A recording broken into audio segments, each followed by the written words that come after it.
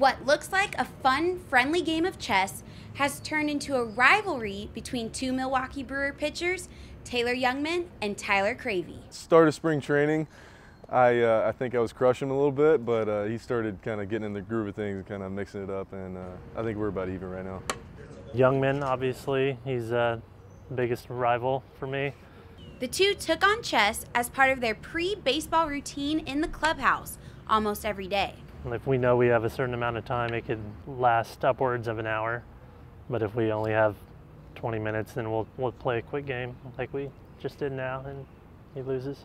The competition started last season when former teammate Jeremy Jeffers challenged the two in a chess match. He, for some reason, stumbled upon the game of chess and thought he was pretty good at it until he brought it into the clubhouse, and then he was humbled.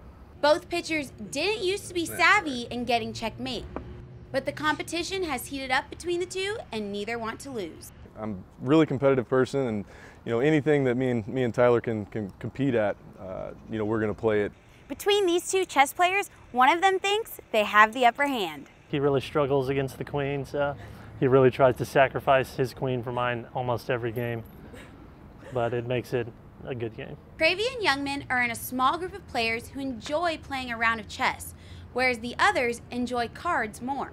I think the card games are 90% luck. It's just whatever the cards are dealt. So I think it's a game of skill, and I think that's why a lot of the guys don't like to play, because they like the games of luck where they can have a chance to win even if they're not any good. So I think that's what we like about it, is it's a game of skill, and if we're going to compete and talk mess to each other, we want it to be something that we can control.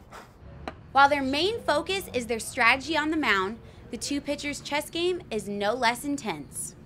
In Phoenix, Sydney Cariel, Cronkite News.